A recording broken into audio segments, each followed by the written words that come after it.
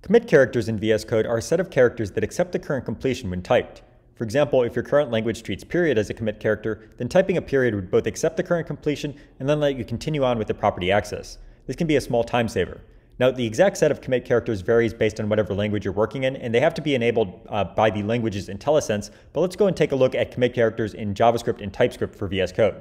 Now, say that I wanted to use the localize function here. I'm just going to start typing, so I'll say LO here, and you can see that the IntelliSense is suggesting the localize function.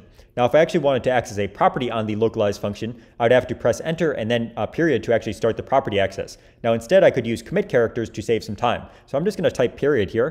And you can see that it has actually accepted that completion and then started with the property access automatically. So now I'm seeing all of the properties of the localized function here. That is because period is being treated as a commit character. Now another commit character is the starting parenthesis of the function call. So if I just undo this, go back here, I'll type LO again. And if I wanted to start a function call here, I could just type in open paren to start the function call. And you can see that it both has accepted the completion here and then started the function call. So now it is actually showing the arguments for the function, for the localized function here. Again, that is because the open paren is being treated as a commit character for this function. Now again, the exact set of commit characters varies based on whatever language you're working in. For JavaScript and TypeScript, the two most common ones are period and then open paren. You can also disable commit characters if you find them getting in the way. So to disable commit characters, just open up the settings with control comma or command comma, and then search for commit character. And you want the editor accept suggestion on commit character setting.